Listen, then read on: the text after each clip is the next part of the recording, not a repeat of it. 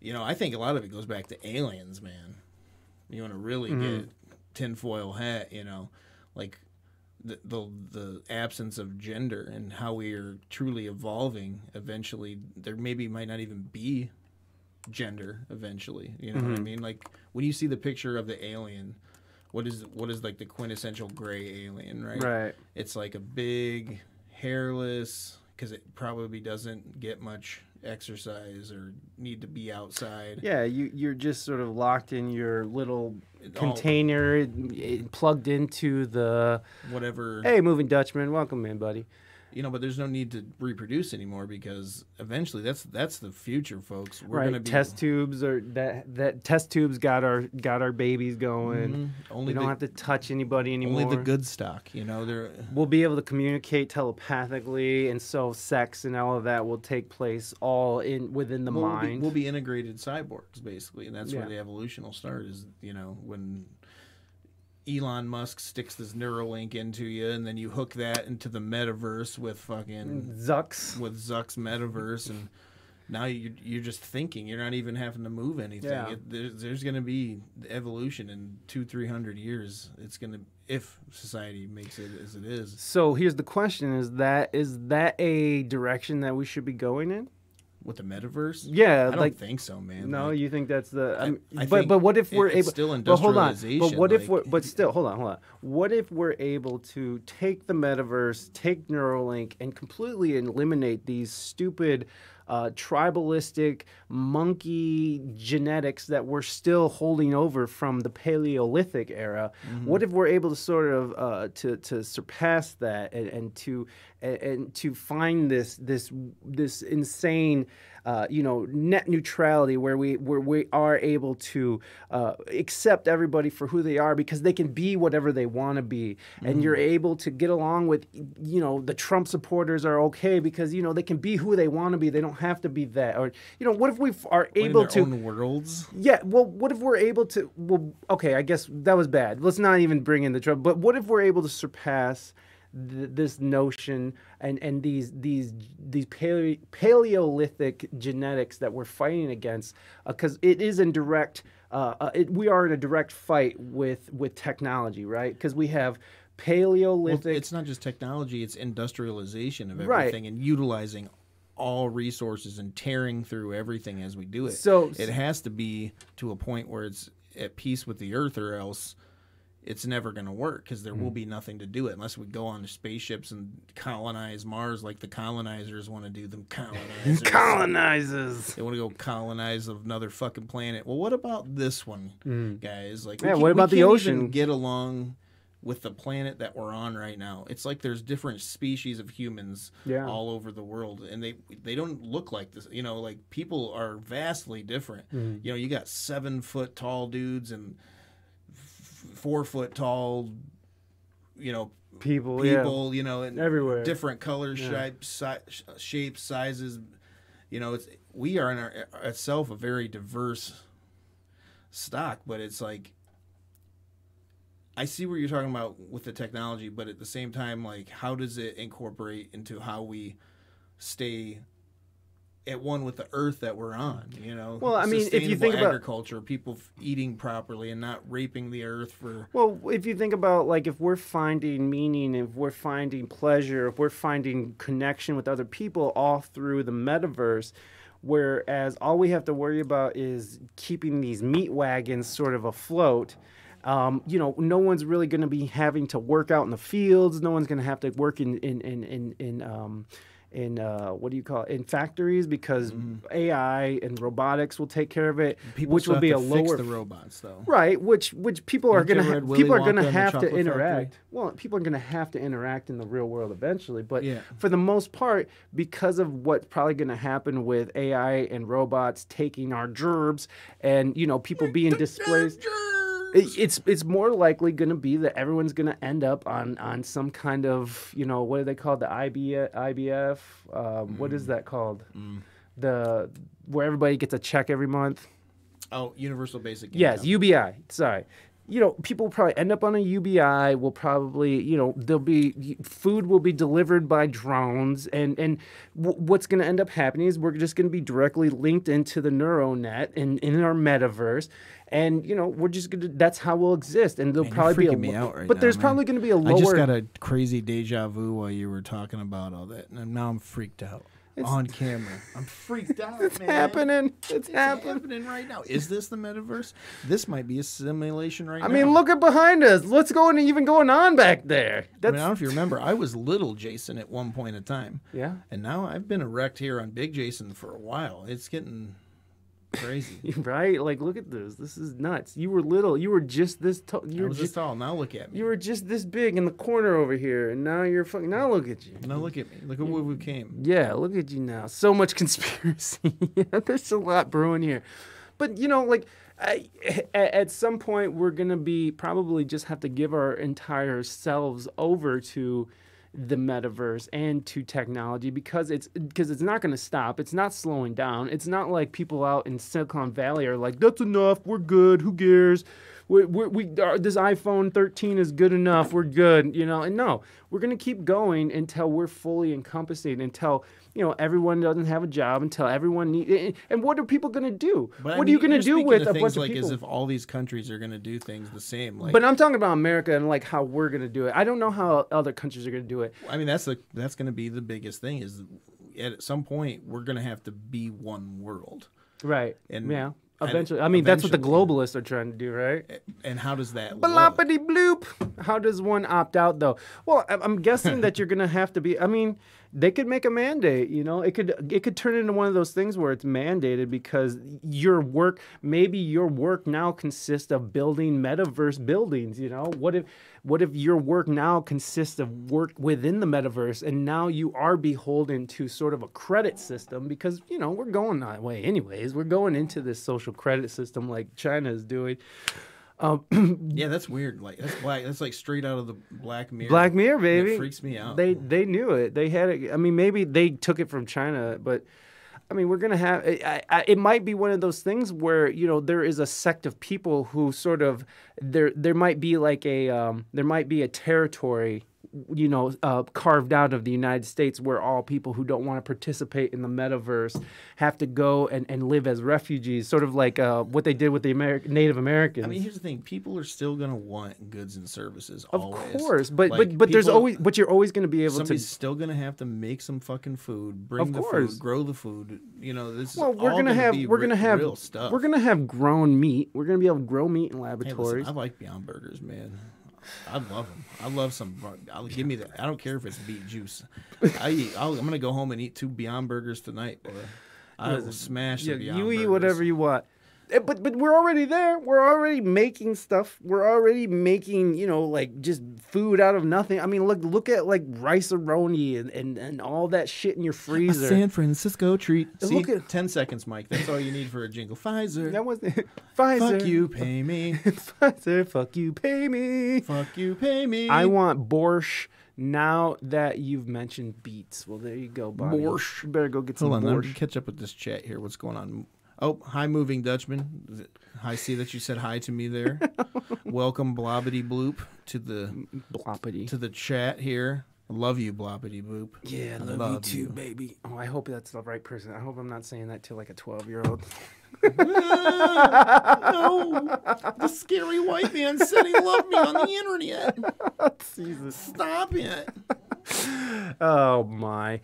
I'm just here, because Mike needed a ratings boost. Yeah, last time Jason was on. You gotta have me on just to get those creds because I am a 40-year-old man and I swear to God I'm not gonna start my own podcast. I swear to God I'm not gonna do it. I know that's what 40-year-old white dudes are supposed to do. Yeah. But I'm fighting it. So the way I like kind of quell, is it the right word? My urge. Sure, yeah. Is like I come on your show, Mike, because he comes on. I come all over your show so that I can just kind of, I talked shit enough for a little while. I'm a reoccurring guest, friend of the show. And it's kind of a big deal, It's kind of a big deal. I'm on TV right now. WSEG TV. Watch out. I hope you guys like the new setup. I feel like this gives it a little bit more dynamic. I don't know. Yes, I am quenching my thirst. And he's quenching. And now I speak everything in Russian.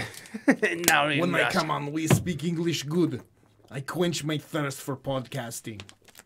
Yes. Where's Mikulski? Should we play another song? Yeah, what do you want to play? I don't know. You pick one this time. Let's do the one we just practiced before. Oh yeah, that'll be nice. That'd be nice. That'll be nice. Oh, I got it. And some verbiage. Yeah. It's a song called Seeds You Sow.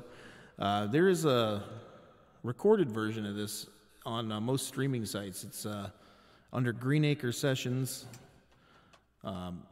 Seeds You Sow. It's on Spotify and all that stuff, but this is quite a different version that we're about to play, though, without instrumentation. Yay. There you go. Oh, we got there. You got JT and the Conspiracy. So we have JT, and then we have a Spotify that links... Oh, that's the old man, yeah. That's Love Drunk Wasted, though, isn't it? I don't know. That probably is Love Drunk Wasted. No, I don't think I updated it yet. I think it's Greenacre Sessions. Oh, yeah, it is. So, yeah, you can hit that Spotify link, and that'll take you to the old band, and you can hear a fun, full... Did that say verified artist on there? Yeah. Wow. That's right. We got 3 monthly listeners. Watch out, bitches. 3. Oh, it's probably me and 2 of my kids. Does your kids listen? No, 3 out of the 4 band members that played in the band. But anyway, the song is called Seeds You Sow. Let's go.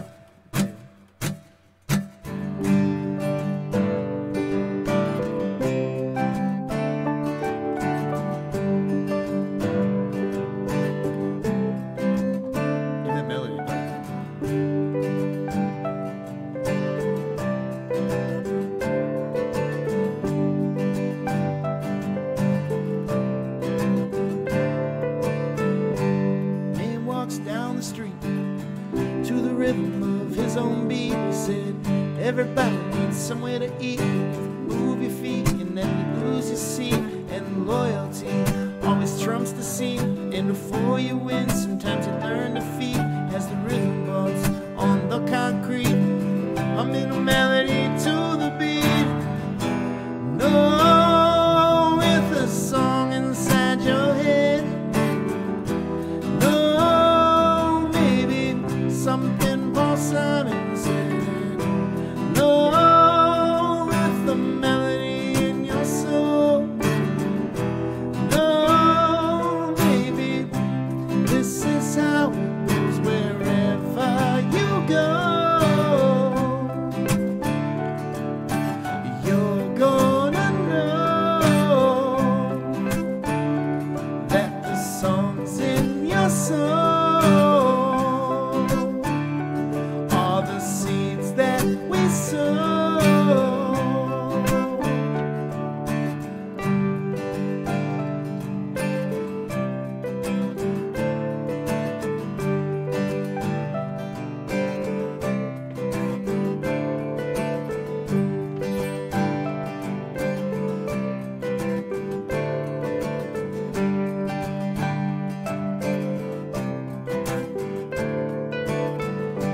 Girl stares to the sky, 1,000,001 things running through her mind, and sunsets into twilight now. I wish I may, oh, I wish I might. Well, sometimes you gotta stand up and fight. So never lose sight, yeah. Everything's gonna be alright, yeah. I just might sing tonight. No, with a song inside your head. No, maybe something Paul Simon said. No, with a melody in your soul.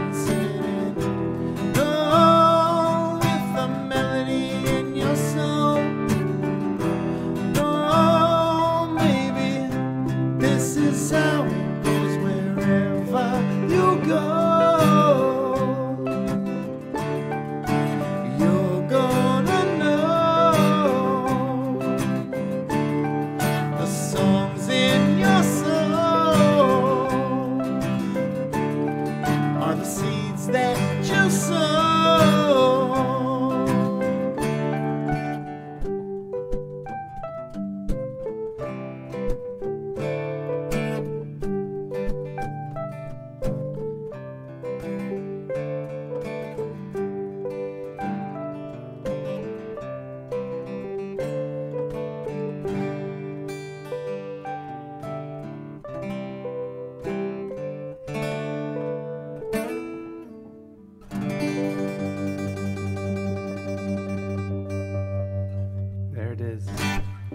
There it is.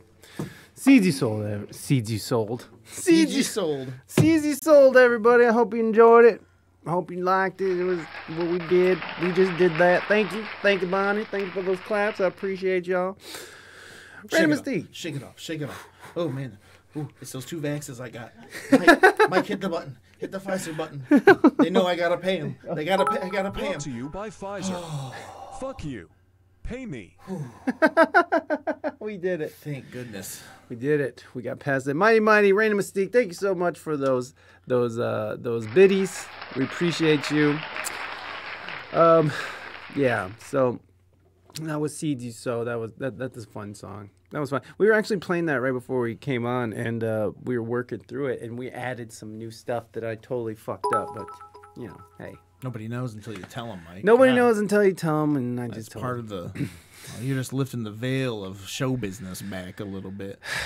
I'm good at that. I Movie think. Magic. Yeah, I'm good at sucking. We'll edit it in the post production. It'll be fine. We'll edit it in post. Oh wait, we're live. We're live right now. Oh my god! Oh my god! So here's another fun topic. Oh, how dare I? Yes. Here's another fun topic, and thank you for using those emotes, Bonnie. The Brules, Dr. Steve Brule. I love that new emote.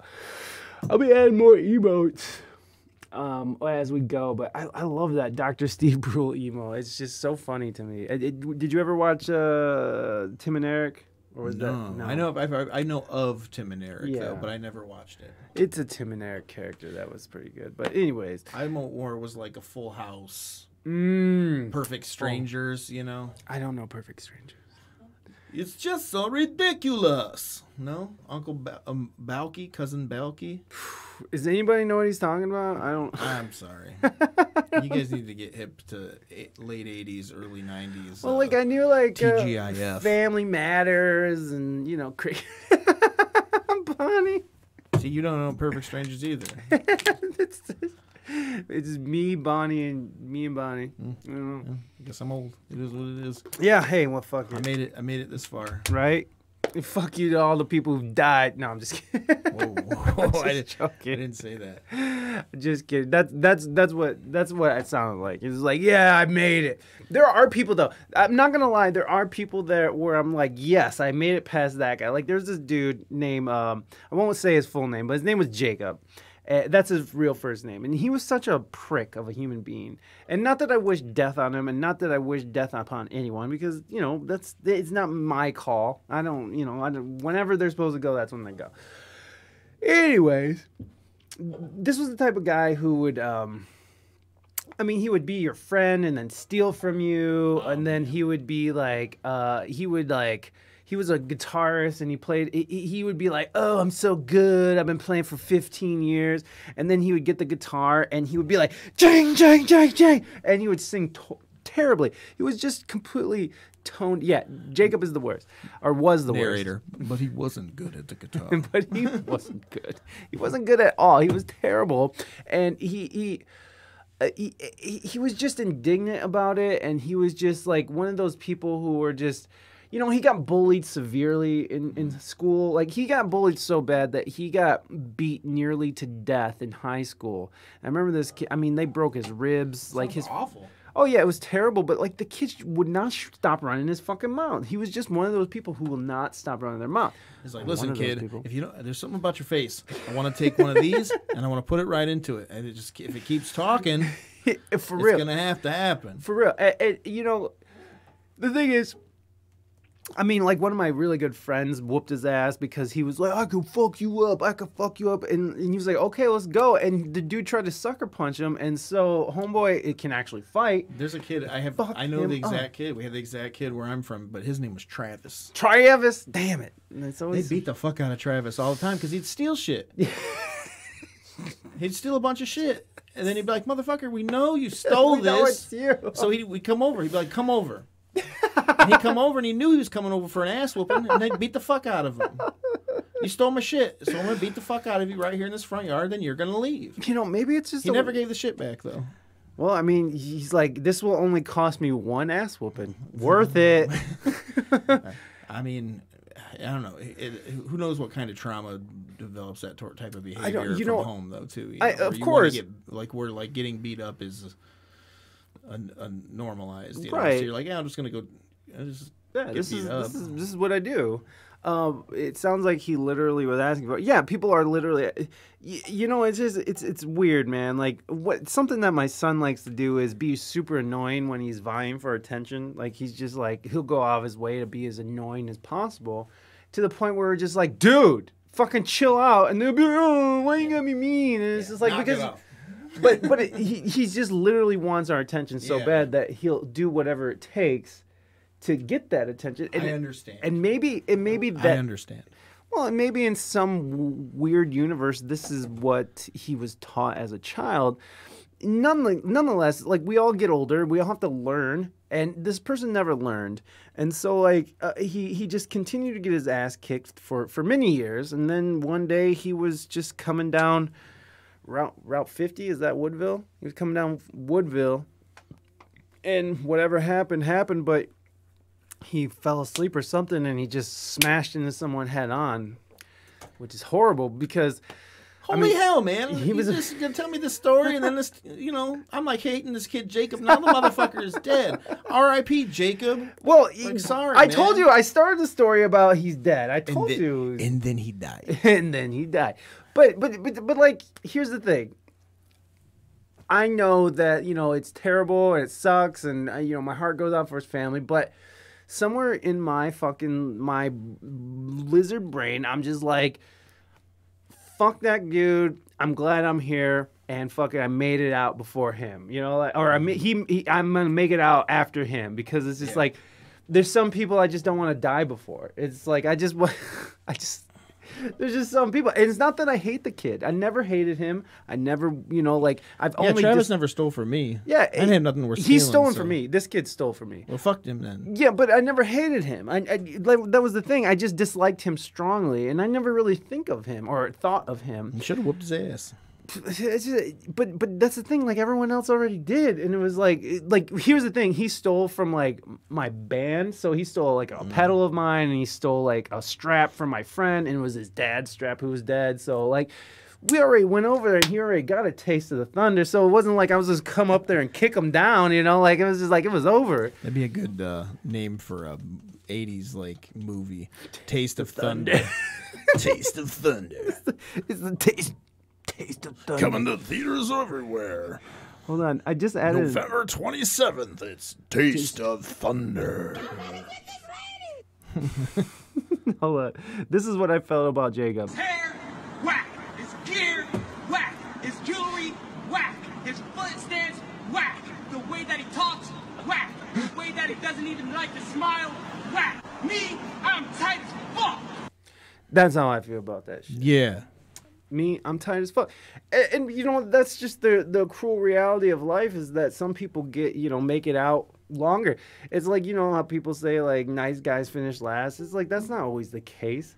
There's all kinds. Dick Cheney. I think that's a sexual reference, isn't it?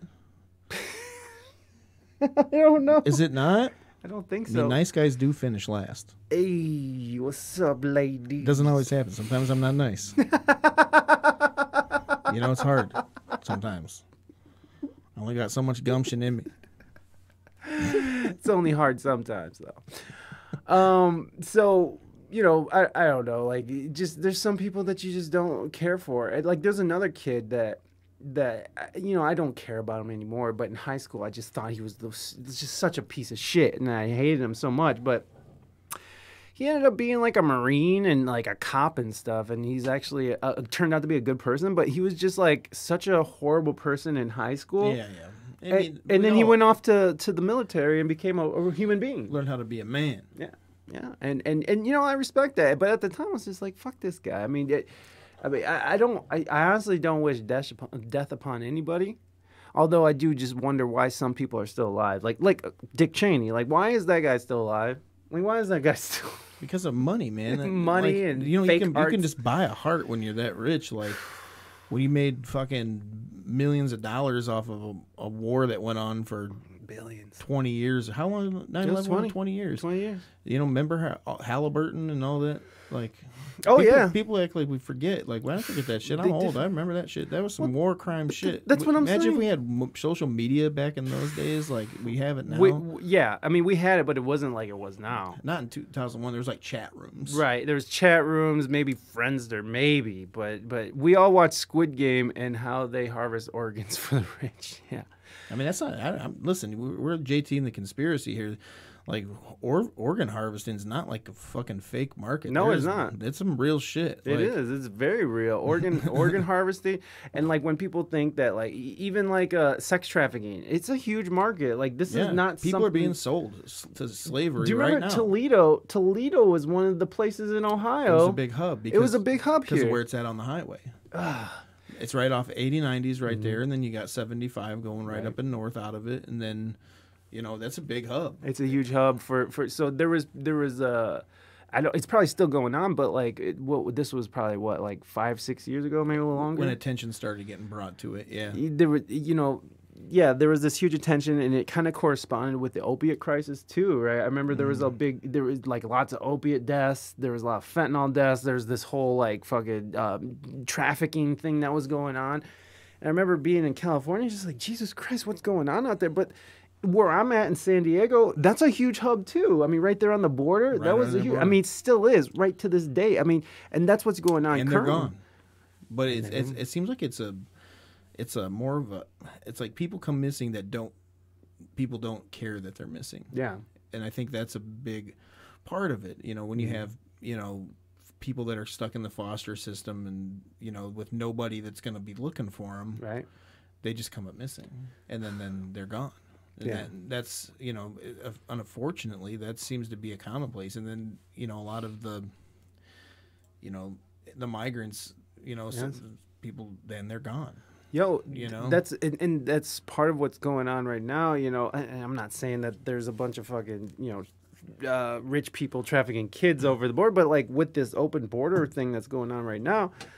There are people bringing a bunch of drugs. There are people finding tons of drugs. There are people, they are finding people just walking over with humans, and they're trafficking. Like, they are literally just bringing people over, shipping them wherever. There's no accountability for any of them, and no one's getting vaccinated. That's for fucking shit. There's no mandates on people who are just waltzing right into the country.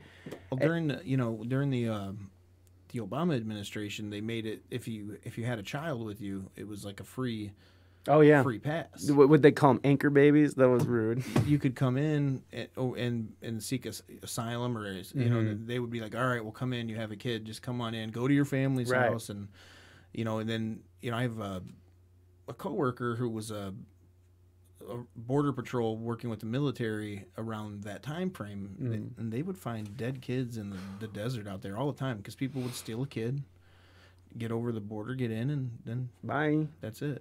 Kids with backpacks filled with cocaine and just left out in some crazy shit. It's a weird.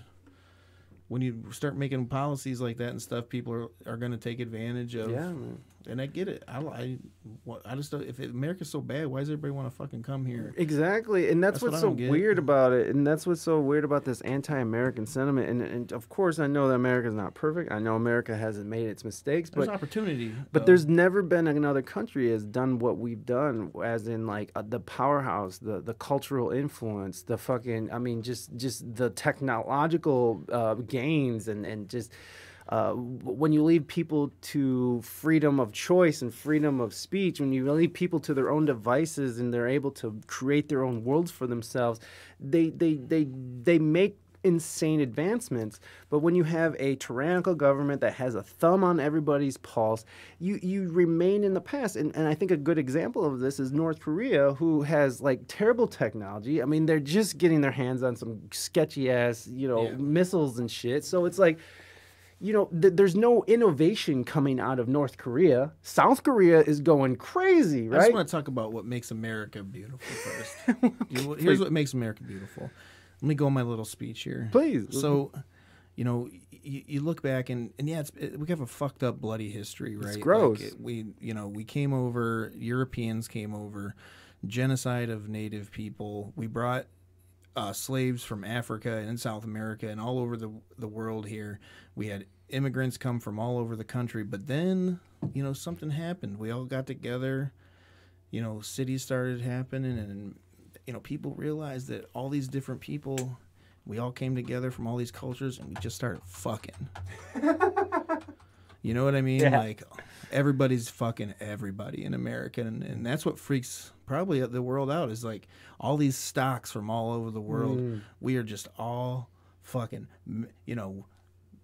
black men, white women, whatever, like white men, black men, white women, not quite a woman, but almost a woman. Right. We are all here free to fuck. Yeah. And it's an amazing thing, because love is beyond color. It's beyond gender. And I think it's being proven in America, and it scares a lot of people. Mm-hmm. And I think that's a big part of it is, it doesn't matter.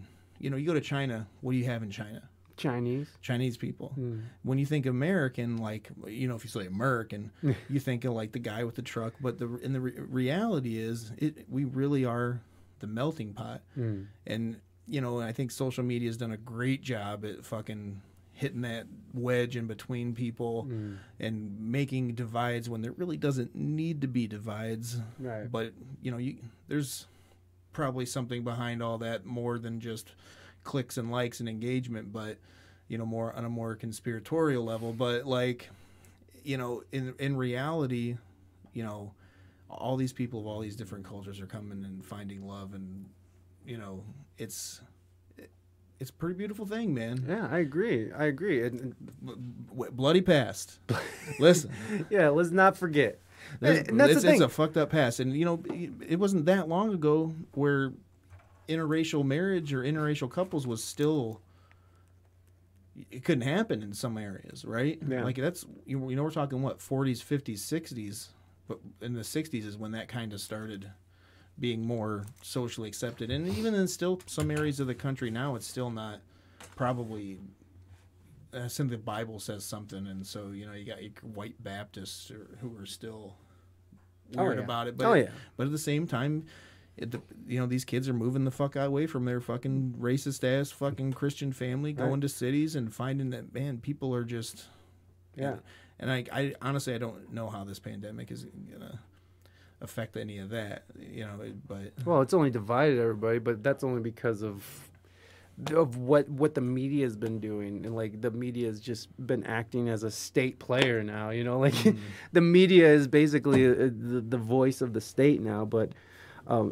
yeah, like there's this idea, that America is this horrible place, and then that we should be teaching our kids that America is this horrible place. And here's the idea about, like with schools and what we're teaching kids, and like how kids are perceiving America is like, there's this idea that we need to in which I fully agree, that we need to sort of reconfigure how and what we're teaching kids. Now, there's some things that go too far, but I'm totally for teaching kids about how bloody America was and how real history, and not fucking candy coat it. No, let's not fucking try to. And then, kids, this is what happened in Thanksgiving. Yeah, the poor pilgrims couldn't eat food, so the Native Americans showed them how to plant fishes underneath their plants to make them grow. Then they all ate turkey together, and then they killed all the Native Americans and sent them out west to unfertile land in the desert somewhere, the Trail of Tears. It was bloody. They turned tribes against tribes, but some people fail to forget, too, when we talk about, the great, indigenous people. They were at war with each other. Absolutely. They already had their own shit to deal with over here, and you know, the Europeans came over and just exploited that. You know, the French, the Spanish, and the English. You know, the English ended up winning, you know, because the French, they were up there in Canada area, and they kind of still have the Canada. Yeah, we all know where the French went. You know, the Spaniards were coming from the south, and, you know, it was a whole deal, turning tribes against each other and giving some tribes diseases and giving some tribes guns to kill the other tribes. Yeah, and, man. You know, it was, but then, you know, America happened. And then I think it was Andrew Jackson, right? $20 bill. He's the one that ordered the cavalry to go across and basically massacre or ship everybody Trail of Tears. Yeah. Pack it up and get the fuck out of here. I mean, there was agreements reached in Montana and, North Dakota with the Lakota up there. You know, that was supposed to be treaty land where they still were allowed to inhabit, but even that's become bastardized. I mean, we turned one of their monuments into our monument and put our fathers' faces onto what was their 5 grandmothers or what was that? What was the? We can look that up. Keep going. But you know, we forget though that prior to that, and then there was the eradication, and it is bloody. But you know, if we want to talk about Columbus, you know, and like that's another thing that they talk about in school. You know, my son, I think when he was pretty young, got in trouble on Columbus Day because he asked, "Well, how do you discover something that there's already people on?" Right? So we're giving this fucking awful human being, Christopher Columbus, this credit of discovering our country when he didn't even fucking land in America. Right. He landed on what was the Haitian islands. The West Indies. Yeah, the West Indies islands. And when he gets there, you know, he thinks he's in fucking India, you know, like a dummy. But to be fair, it was a rough journey over here. You know, it was like do or die by the Queen of Spain. So he was an Italian working for the Queen of Spain to come try to find a quicker trading route, right? And he gets there, and there's no gold. Like, you know, I don't know if you ever read People's History of the United States of America Howard Zinn. By Howard Zinn. I have. There was no gold, but there was one of the natives had like an earring or something in, and they tortured and to take us to go find where it is, but all they really found were the people. So he couldn't go back empty-handed, and he sure as fuck wasn't staying here. Right. You know, there wasn't no bread or nothing like he was used to here, and so he took people back with him. And I'm not saying I don't think that started necessarily, but it started the large trade. So then they just started sending ships back and taking more people back to Spain as slaves, the Arawak natives or whatever the tribe was named. And then they discovered that when you take somebody out of their like natural habitat, like as a more of an indigenous type person, or savages as they referred to them back then, to these areas, they were so confused and so disoriented at that you come to civilization right after you've been in the jungle or, you know, living in wilderness communities, and it was easier to control them and make them do the things that you needed them to do. Yeah. And thus was born a huge slave trade. And then right, because like even when you look at like because that was a big part of it, right? Because they were having trouble enslaving the natives here because they're like, fuck you, this is my land. I'll just go hide somewhere where you'll surely die. Yeah, they knew the land. Right. So there was like, no. There was no enslaving the natives. There was only trying to control what they would do and how they would do it. Because there was no real control unless you went and just eradicated and showed by force that this is how it's going to be. And there were warrior tribes. I mean, these tribes, Comanches, whew. These tribes were at war with each other. Like they had real wars. Hell yeah. So that they were ready to fight, you know, and that was something through, you know, whatever evolution of that ends up happening, that they were ready to fight. You're not going to come, you can come and fight us. It's going to be a war for the land, but you're not taking us. But they did take a lot of them too, though.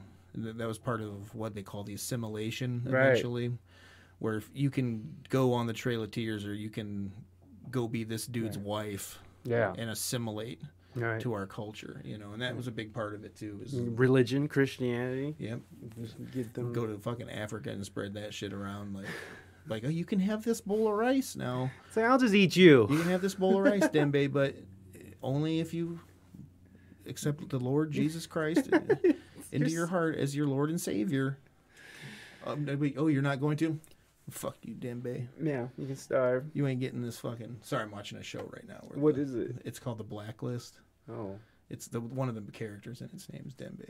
He's from Africa. That's why I said it. I only know one word, one name, Dembe. I know more, but that was like the first one. Oh, I see. You know it all, don't you? So, okay, so what'd you look up here? So Mount Rushmore, what happened with the Black Hills is so clearly theft in relation to the U.S. own law, says Christine Gish Hill, a professor of anthropology of Iowa State University, who was investigated the meaning of Mount Rushmore for Native Americans. After that, settlers and prospectors poured into the region. Okay, hold on. So this was just like a little piece of an article. So built on sacred Native American land and sculpted by a man with ties to the Ku Klux Klan. Mount Rush, God damn it. America. America. See, and we should know this. I'm so for people knowing this. But but you can't, but here's the problem.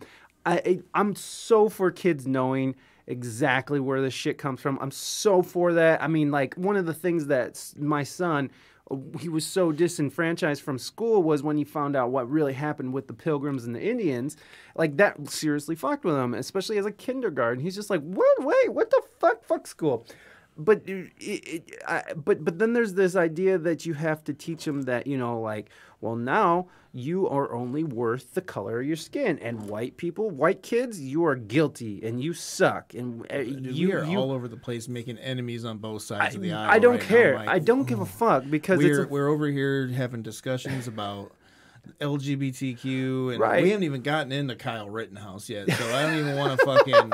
I see you got this fucking article brought up here. I see what you're leading into here. You got this shit brought up because you want to talk about this shit. Listen, this is all I can do. Listen, this is where it comes out, because if I try to put Rushmore, fuck Christopher Columbus. Fuck Christopher Columbus. Fuck him in the face. I just can't stand the people on online that are like, it's Columbus Day and it always will be Columbus Day. What the fuck does that even mean to you? Yeah. Because you were taught from fucking some book in social studies and fucking that lied to you. That lied to you. They fucking lied to us growing up, and they whitewashed every fucking thing that they taught us growing up. You know, like I remember like social studies, it was like, and then there were slaves, and there wasn't, because Abraham Lincoln freedom. And then moving forward, that's coming to the fucking. Like, but in like middle school, they're like, we're gonna watch Roots, and that's all we're gonna talk about slavery. Right. We're gonna watch just the first one. We're not gonna like get into where Chicken George fucking gets into cockfighting and fucking. I don't know if you ever watched Roots. I've never seen it. You never seen Roots? No. Oh my God, dude. Come on. It's really hard for me to watch those movies because it just feels like it's just... Are you fucking kidding me? No, it's hard for me to watch those movies because I just feel like it's hard for me to watch one of the fucking most important fucking movies in American history. It's only because they're like beating on black folks and it bothers me. I don't like it. It just feels like fucking, beating on black folks porn, honestly. Like all these new. You're supposed to like it. That's part of the fucking movie. No, I know, but like I just don't like it. There's overcoming a struggle though. Like the story has a fucking happy ending. I get it, but I just don't like to see people getting beaten and shit. That's all. It's just my personal preference. It's not that I don't want to know about it. It's not that I don't, fucking think that I should know about it. I'm just saying that. But they didn't make you watch it in school though. No. Did you have to read the book The Outsiders? No. No pony. No, you don't know when I say stay golden, pony boy. You don't know what I'm talking about. No. Oh my God. Where did you go to school at? Communist China? No. I went to Communist Russia. I went to a Catholic school for a long time, which didn't teach me anything. And then I went to public school here in Oregon, which also failed me greatly. So. I feel like Columbus was a real idiot. Like, this must be India. West Indies. Nope. This must be Indians. Nope. India must be India. Nope. Yeah, you're right. We do need to get him a copy of The Outsiders. Like, how the fuck did you make it without reading Outsiders or watching Roots? Like, I thought this was required American material. Shit, they made us watch Forrest Gump in fucking 10th grade. Like, they're like, this is really good, actually. There's a lot of historical stuff in here. I've watched Forrest Gump in high school, but dude, I'm telling you, my education was shit. It was just garbage. By the time I got to college, I didn't know anything. I had to take so many prerequisites just to be able to take college courses. It was ridiculous. I was completely unprepared for reality. I don't even know what I was talking about now. I got so we're just talking I just about blacked out. Well, we were talking. Well, I started talking about CRT.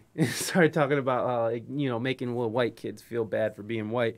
Oh, critical race theory. Yeah, now, and then you were like, wait, no. I'm not completely educated on critical race theory, but isn't it something that they would teach like Harvard level lawyers? It's a college and theoretical judges so that they would understand how that plays into the legal system. Right, and it's a theoretical thing. See how it plays out. Advanced stuff. Right, and instead of just like making white people feel guilty, it's more like the way that the right is kind of taking it. But it's I mean, obviously it's going to be, there are some like pretty far left leaning that will take it that way. Well, no, I mean, there's actual bias well, when you look at the material, like you look at the reading materials that are being sent out in regards to it, like it really does talk about how like people should feel a certain amount of guilt for being white, and that fucking that there is.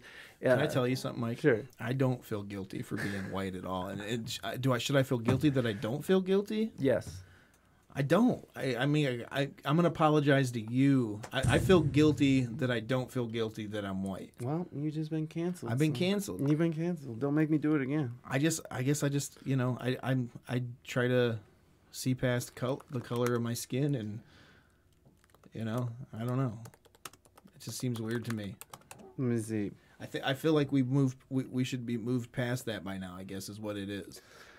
And maybe we're not. Apparently we're not. Maybe I'm just so far advanced that I don't feel. Well, what I don't care for is that we're boiling down people's worth to the color of their skin. It's like, and how much trauma that they've had in their life, and how much oppression that they've felt in their life. It's like, you can look at me and you don't know what the fuck. Of course not. Of course not. That's what gets me, man. It's just this theory that.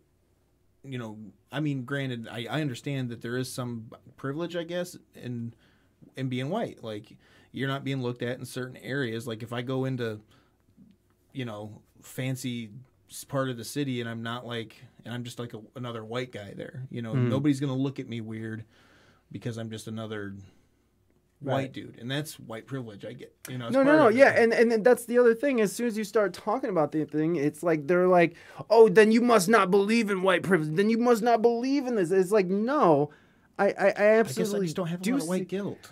I do definitely see. I mean, I've definitely experienced like just having light privilege. Like I feel guilty like when I eat the last of something, or like You know what I'm saying? I mean, I have guilt, but it's not white guilt. And here's like I ate too much guilt. And like here's the thing, like teaching kids, multicultural competence, teaching kids, that there are ways of being of social justice that are acceptable. Being anti-racist isn't a horrible thing. It's just how far you take it. It's what was this? IQ, but cultural intelligence. Oh, I don't know. I'm looking at this list of things that people listed, and I don't think it's horrible to teach these things, but I'm saying you can't take it to the point where you're making people feel terrible because they were born a certain way. I say early on that's a little much, like for little kids. Yeah, and I think teaching kids this shit is fine, but just do it in the proper context and don't turn it into a situation where you are like turning people against these kids, because what's happening, and you're seeing it happen, is that these kids are feeling ostracized. You're seeing like and then people are, oh, poor white kids, and it's like, well, what? But it's like, dude, what did these fucking white kids do to anybody other than be born white? Are they supposed to suffer their whole life because a weird double standard? And yes, recognizing white privilege is totally okay, But when you take it to the point where people are feeling horrible about because I'm white and straight, oh no, I'm a piece of shit. You know, it's like, or I'm a white supremacist because because I'm white and I'm straight. You know, like it's seriously coming down to that. Well, it's just I think everybody's just hipsters is what it is. Like everybody's such hipsters that like that's the most, you know, it's the most common thing. It's the majority of just being like a white straight guy in America. You know, everybody's like, oh, my God. You know, here we go again. Here we go again with these white straights. Yeah. Coming to tell us what to do. I only take mine with locally sourced indigenous gays. And that's how I take my people and without guilt. You know, It locally almost, sourced hops for my IPA. It almost seems like it would, and it's funny because you have all of these fucking... You know, you have a lot of fucking like white kids who are sort of come up, and what you see is that you see a lot of these middle class to upper middle class white kids who are becoming, you know, who are finding it fashionable. I know that seems like a little bit of a bad thing to say, but I do usually college educated. But I'm just saying, it does seems like that what's happening is that it is affecting the upper middle class white people, and what ends up happening is that you know, white people don't have anything else left, right? Like they're not oppressed, so they have to figure out a new way to be oppressed. So now we have to create trauma that we can overcome. Yeah, it's like, well, so that we can be better people. You know, it's like, oh, I was talked too loudly as a child, so I have sensory deprivation. You know, like it's all this shit. It's like, I just feel like some of it is just finding some sort of weird attention because they're trying to stand out in a world that values oppression. We put a huge value on who is oppressed and who isn't. And it's like, I just feel like we're all oppressed.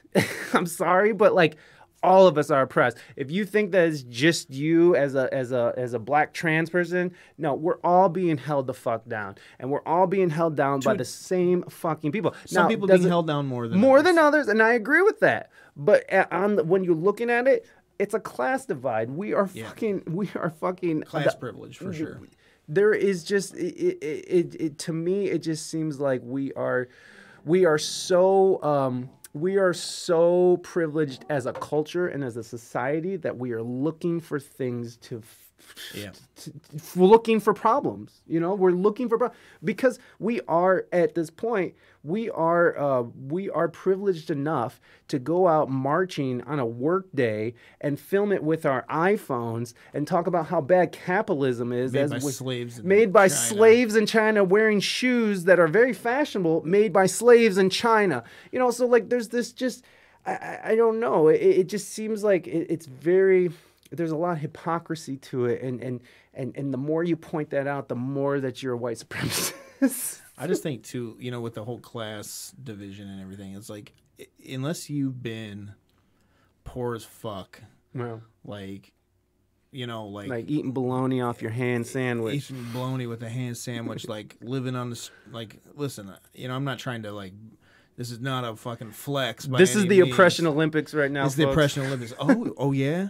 Well, I remember one time I only had 4 strings on my guitar, so I needed $2 to get more money. I had no food or anything, so I had to play and sing my heart out on the streets.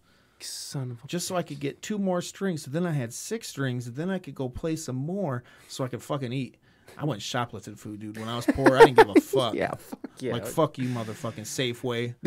Yeah. Albertsons, fuck you. I'm going to go in and I'm going to steal shit. And that's why I say, if you see people stealing food in the fucking grocery store, just fucking mind your own damn business. Let them. You know what I'm saying? They're fucking stealing food, obviously, so. Yeah. Bloopity blop, bloppity bloop. Those people drive the metaverse. Yeah. Yeah, and that's the problem, too, like, is that the Oppression Olympics is going to be going real strong. You know what? Like when I was a kid, I was a white kid until my Mexican mom dropped me off at school, and then I was a well, I'm not going to say the word, but then I was a beaner. Then they would call me a beaner, you know, or the other words. What were you going to say? I was going to say the SP word, but I don't think Twitch likes it. Oh yeah, you probably won't want to say that one. No, like Wasn't that jeans in the 80s? What? Wasn't those jeans in the 80s? No, but it's not even for Mexican. It's for Puerto Ricans. That was chic. Never mind. Oh, no. I'll write it down for you. I know what it is. No, I'm going to write it now. Only because I want to write it down. And this, I'm probably writing it wrong too. I think it's a C. I think there's a CK. I just wrote the. My illiterate ass wrote some slurs on a paper. And he wrote it wrong. I wrote it wrong. Like, God damn it, Mike. He did write it with a K, though, Bonnie. He did write it with a K. I'm pretty sure it's C because I think it's derived from the word Hispanic. We write slurs, good. Right? Yeah. Isn't it derived from the word Hispanic? I don't know. I don't know. No, it's meant for Puerto Ricans. It's a Puerto Rican like slur. That's the worst part about it is It's that not these little even- crackers would call me fucking little Puerto Rican slur. God, kids are so racist, though. They were back then. They didn't know. It was just like, oh, you're this. This is what you are. Oh yeah, so it is. So early 20th century slang is the same sense, uncertain origin. So it comes from spiggity, the slang spiggity. Oh God, I hope I'm not saying something horrible. In the same sense of uncertain origin, perhaps an alteration. Did you know that there's an encyclopedia of racial slurs on the internet somewhere? Yeah. There's some pretty weird ones out there. Oh yeah, so it's to be a contraction of early. Okay, so it's a contraction, but So yeah, it's like cut off, right? Isn't it? That's why I thought So it was it- Hispanic. That's yeah. why I thought it was a. um. Boy, we are getting into it here. we're really doing He things. wrote it wrong on the paper. Oh, you spelled color like that. Bonnie, are you from England? No, she's worse. What? Canada. How about it? Our friend Bonnie. How about That's like it, you're okay? doing fuck. I'm English. I don't think I can do. I have to channel my Wisconsin. That's Wisconsin. pretty much. How about it? How about it? See there. Yeah. Am I is that cultural appropriation if I talk about Canadians? Okay, so it originated from the mispronunciation of the word speak. That don't make sense. doesn't make That sense. comes from this is from the fucking Urban Dictionaries though. Oh yeah, that doesn't count. No, they're fucking Hey, I got a joke for you. sure. What is Michael Jackson's pronouns? I don't know. Hey, hold on. Here, how's about another joke? Sure. How's about another joke? How's come you never see a pregnant Barbie? Por qué? Because Ken comes in another box. I went to hang out with family friends in Nova Scotia a few summers ago, and they thought myself and my family spoke like the Queen. I speak the Queen's English. I speak the Queen's English. Okay. Oh, wow, that was terrible. Derogatory for a Latino person, 1913, from cliche protestation. No beep English. Oh, so it is. Earlier, spiggity by 1907, speak the. The term is said to have originated in Panama during the canal construction, but it was only applied from an early date to Italians, and some have suggested an alteration of spaghetti. Jesus. I always thought that Italians were. I thought did you know why they called Italians wops? What? Because it's a thing. It means something. They stand for something, right? Yeah. So when they would come in over the boats, a lot of the Italians came without papers. Without papers. There you go. So they would put this thing on them. It was a sign that basically said, "This guy's without papers." So a lot of the Italians were coming over to seek. Yeah. Basically, like, hey, I'm in some shit over here. I'm not bringing papers over here, Yeah. you know. There's all these damn wops. Yeah. Yeah, so they just have like a line of guys with little signs on their necks that said "WAP." Damn, that's fucked Is up. that fucked up? That's real fucked up. No, and fobs. We need modernized racial slurs that make more I agree, sense Lonnie. to today's world. We do. We need more. We do need more. We need to figure it out. We'll let the Canadians figure that one out. Do you know what a McChigger is? Oh God. No. It's Jesus Christ. an Irish, Chinese, African American. I heard Reina laugh out there. What, you didn't know that? You need to get hip in case somebody ever uses that word, you know, to be mad about it. Well, couldn't you use? Why'd you have to use the hard R though? That's what I'm wondering. I said McChigger. Yeah, you use the hard R. McChigga. There you go. Oh my god. That's why I say, like, you're not allowed to call me a ginger. Right. I will be fucking irate if you call me a ginger. I've seen it. Now, if you don't roll that hard R on it, it's okay. We're cool. We're It's okay in 1999 at least. Yeah. Just keep it ginger. Yeah. Keep it ginger. God, we're getting fucking raunchy here, Mike. Should we break it? Should we break it up with the tune? Gingivitis. Gingivitis. Gingivitis, please. He caught gingivitis. You know, my grandma's name was actually Ginger, which is kind of funny. Not even a redhead. But she was racist. Oh, yeah. All them old white people. Listen, we're coming out of it. We're like I think the first generation where our parents tried not to be as racist as they could, you know? Yeah, they tried. They tried. And then when we were like a little more diverse, but I mean... Yeah, I mean, my dad, you know, he married a full-blooded Mexican, and he still... I remember him still dropping N-bombs sometimes and shit, dude. Like, I just remember him still being like, you know, like, it's just... But he was against it, and it wasn't like my dad hated black people or didn't, you know, like, most of his customers were black. People thought he was black until they would come and meet him. They would talk to him on the phone and be like... Like, how'd your dad Because his name is Willie. Well, he just talked normal. He's like, hey, what's up, man? What's happening? You know, like, he would just talk. When he was in sales, so he would talk to a lot of people, and he would sort of take on or mirror. I think that's what they call it, is mirroring, when you you mirror your customer to try to make the sale. And so he would do that a lot, and his name was Willie. So black people would call in and be like, let me talk to Willie. And then Willie would be on the phone and he'd be like, hey, what's up, man? What's up, my man? You know, and he was probably saying jive turkey and shit. But these dudes would show up and like... He's like, where's Willie at? Oh, hey, what's going on? I'm Willie. What do you need?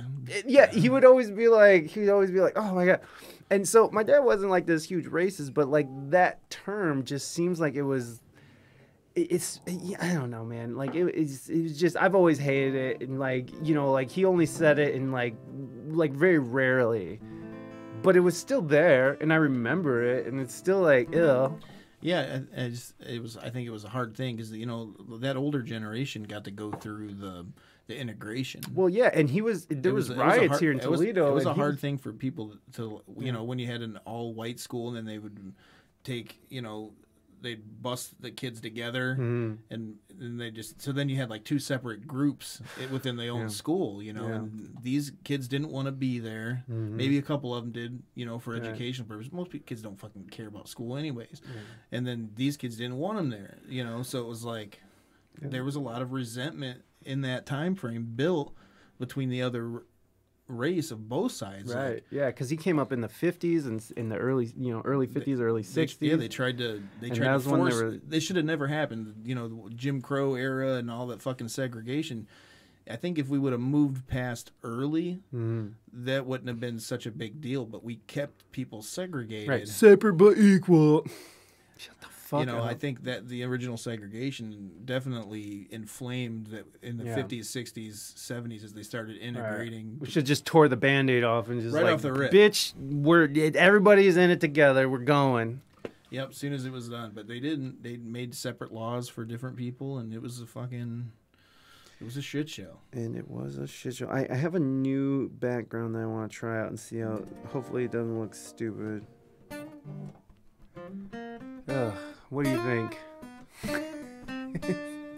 What do you want to play, Mike? What song do you want to play? I don't know.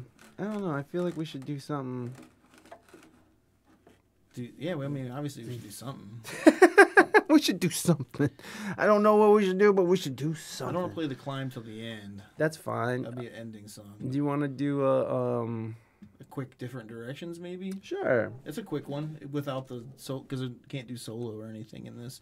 We can get a little heat on it if you want to. Get a little heat going. Get a little heat in this sheets. Let me just look at the... Oh, okay. So will you just tell me when we go into like cutting at halftime? That's cataclysmic. Is it? Yeah, different directions is C sharp. Oh. Yeah. So, playing these songs, just so you're aware, I do have a Spotify myself, Jason Tyler Black. I'm going to take this moment to promote myself. We should actually dump you in there. You can just go right on to Spotify and type in my name, Jason Tyler Black. I do have an album on there, Live at Suburban Bottle, which was a victim of the pandemic and is no longer open, which is pretty sad. But I went and played a set there one night, recorded it, and just dropped it as a quick acoustic album. And there's a bunch of songs on there if you're interested in following up and checking me out on the internet. It's not just on Spotify, it's on iTunes and Amazon Music and whatever, Tidal and Cheezer or Tweezer or Geezer or Pfizer. Oh, Pfizer. Did someone say Pfizer? Did somebody say Pfizer? Oh, got to do it. We get a quarter every time we do this, just so you're aware. Brought to you by Pfizer. Fuck you. Pay me. Thank you. Thank you, Pfizer. Thank you very much. Thanks to our sponsors, Pfizer, for that. We love them. All right. Oh, yeah, I got to go back over here. Wait, I know this song kind of. Let me just look at it again. Yeah, I'm just going to look at it. Yeah. We get some reverb on this. Yeah. Check. Yeah. This is a song called Different Directions. And these thoughts come straight, right into my mental state like destiny or fate. I sit and contemplate the coming of our being through this evolution. The mass majority so clouded with confusion. The Babylon game wears a shroud of illusion. You may ask then, what's the solution? The ball is rolling in this conscious revolution, and the power's not the money, man. The power's in the people. Love and hate manifest into all things good or evil. Now I come swooping with the spiritual retrieval. These thoughts not lost, just chilling, waiting to be found. Some are real simple, some a little more profound. Realms of consciousness are endless and abound. Different directions, multiple reflections, sectioned into sections, connected by connection. Or something so close can seem so far away, yeah. In a luminous light lighting up the way. So tell me, to what cost has our innocence been lost? Some memories are faded, some happy and elated, and these feelings slowly jaded by emotion that has faded. What brings us close together can drive us far apart. I'm confused at the beginning, so heading back to the start. The beginning is the end, as the end is the beginning. The circle is a spinning in these lives that we are living and giving. A chance that you can't take, and breathing, a breath that you can't break, and dancing, a dance that you can't fake. I fucked that up, but it goes different directions with multiple reflections, sectioned into sections, connected by connections. How something so close can seem so far away, yeah. In a luminous light that up the way. Get that heat on.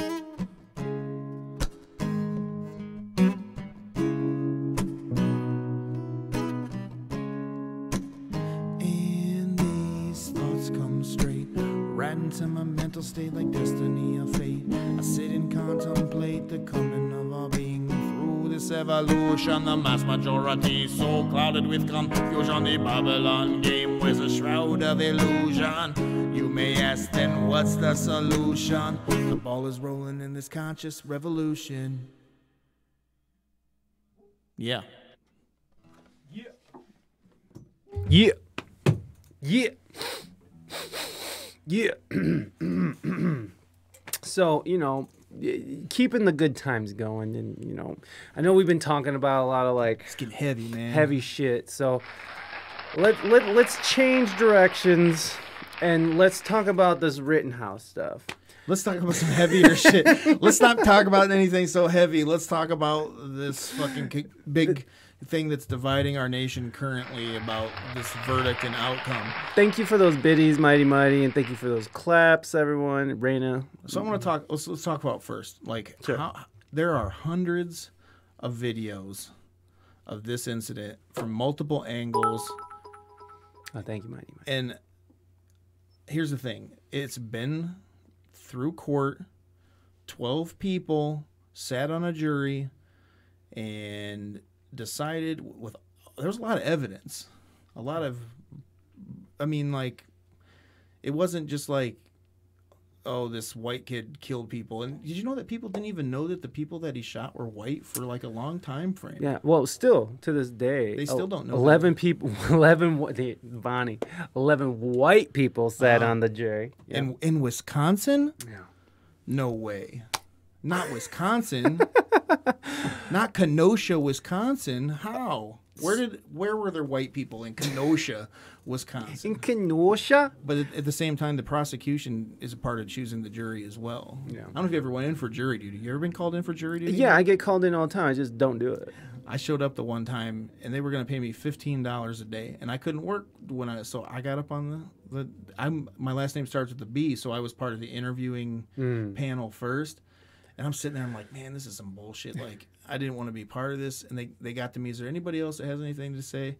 And I raised my hand, and I was like, courtroom full of people, because they had a lot of people to interview that day. And I was like, I can't do this due to my religious beliefs. They're like, what are you talking about? Yeah. Judge not, yes, ye be judged. I don't think it's my judge. And then they let me out of there. Yeah. They let me out of there, and like a couple guys I went to high school with were in there. I gave them a wink, like you know. But anyways, I got out of jury duty that way. So, Congratulations. but yeah, there was 11 white people in Kenosha, Wisconsin, which is shocking. Well, okay. Besides being a smart ass, okay. So let's just say that's the case. I mean, like, the judge. I don't know for what everybody, not from whatever. What I saw, the judge does seem a little on the whole fucking Conservative side. very conservative. Like just the fact that which you know, by the way, so like one of the first things This that kid stuck is out. stupid for being out there. No. Hold on. Let's just start here. Yeah. With this judge, and let's start with, you know, maybe the possibility of racism going on here, which, you know, there is a really big possibility. And in Bonnie, you know, I see what you're saying. And I'm not trying to shit on what you're saying at all. But he killed white people, so if they were racist and they were pro-white, he just killed 3 white people. Right. Though, so. We'll get there. You know, some of the things that stuck out to me, I didn't know what the thing about the jury is that they did get to go home every night. So it wasn't like they went to a secluded place. It wasn't like they went to because in some of these high profile cases, the jury is sequestered. They're sequestered. They don't get access to TV because they don't want any outside influence. So here's a big thing. Mm-hmm. You have a jury that's going home every night. They're told not to read the internet. They're told not to watch TV. But what the first fucking thing you're going to do is like, I'm going to read what these people are saying, because there's people, you know, there's people everywhere saying like, hey, if he's anything but guilty, you know, Kenosha burns. So you got to think that in their mind, and there was even reports of them saying that some of the jury felt intimidated. That's why it took so long. It took so long. There were some people who they arrested the reporter that was working freelance for MSNBC. MSNBC. He was following them. Right, he was following them. They didn't arrest him. They kicked him out. Right. And he was running red lights. They're afraid they were going to get leaked who the juror was, and that they were going to seek ramifications for which is in itself, or influence anything. That's a scary thought. Like if you sit on a jury and you like see evidence that you think and they did acquit him, like that people are going to then come after you. But I mean, the kid should have caught some charge for something. Like I don't know. I don't know either. But yeah, I saw that he's going to be on Tucker Tonight, your favorite today, and actually we're going to get to that because there is a segment they did release some video from that I'm really interested. I want to show everybody because I've not seen this yet. It's pretty interesting actually what he said. It's just the previews for tonight, so. I am interested. I'm not the biggest fan of Tucker Carlson. He's a fucking I don't like Fox News. They're all gross. So it's not these. To the side. Woo! Do you guys like to have my shorts up? Oh man, you're such a hairless man up above those part of your legs. They don't but ever not below. They don't ever see. They don't see daylight.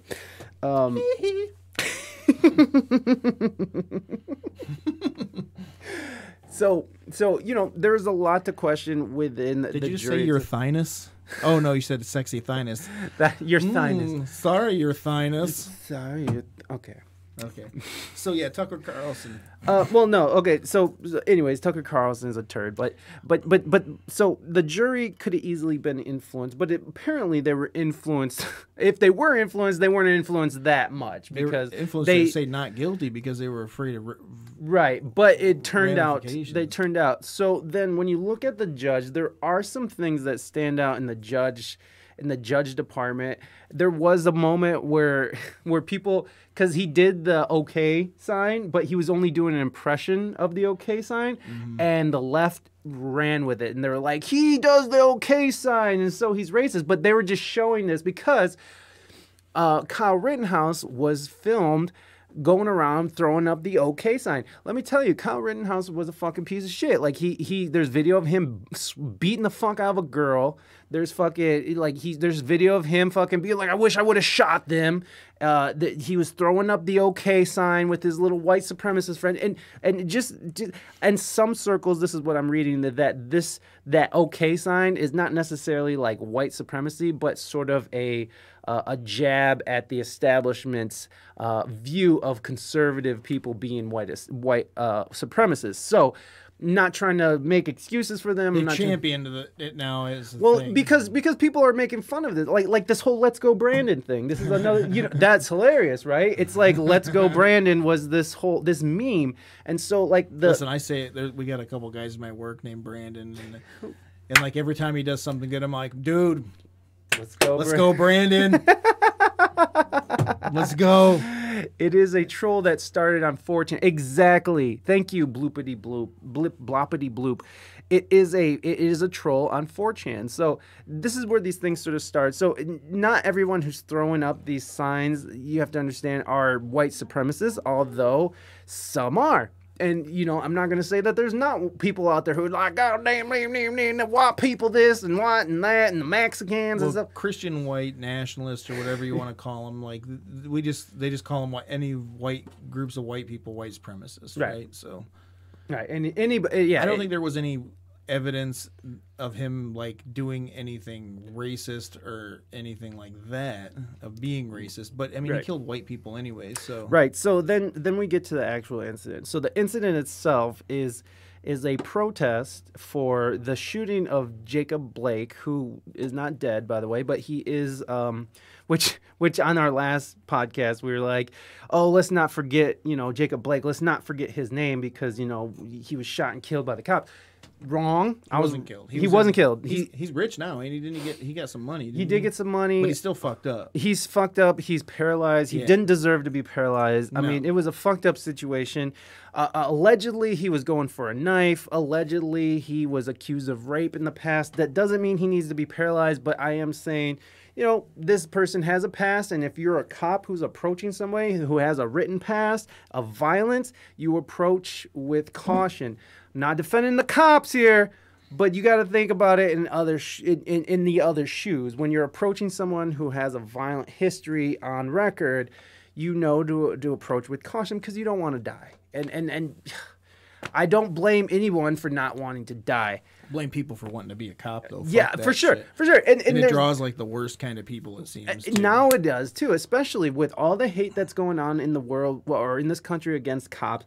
Cops are hated. Cops don't get paid shit, and they know it. And fucking, they're just fucking the pawns for fucking the elite. So it's like no one wants to be a cop, and no one wants to be a good cop. And the only people who want to be cops right now are fucking people who fucking were bullied in high school, or who fucking high school football players, or high school football player bullies, assholes. You know, like the lowest common denominator. It wants to be a cop. But there are. I mean, I'm not going to say like a lot of people are ex-military. Of course, and come out very you can't disciplined say people. that they're all terrible. But then cops are. It's a very wide spectrum as too, because you have a lot of people that work as the detectives, right. And there's a lot of other jobs within law enforcement that go beyond just being. Of course, in the city, and usually not in small towns though. And like my town in Angola, Indiana, it's like all the kids who thought they were going to be pro ball players, but because their parents fed them with fucking lies their whole life so that they could go watch them play football on Friday night, right. Like Brandon over here, and they'd be out in the stands like, "Let's go, Brandon."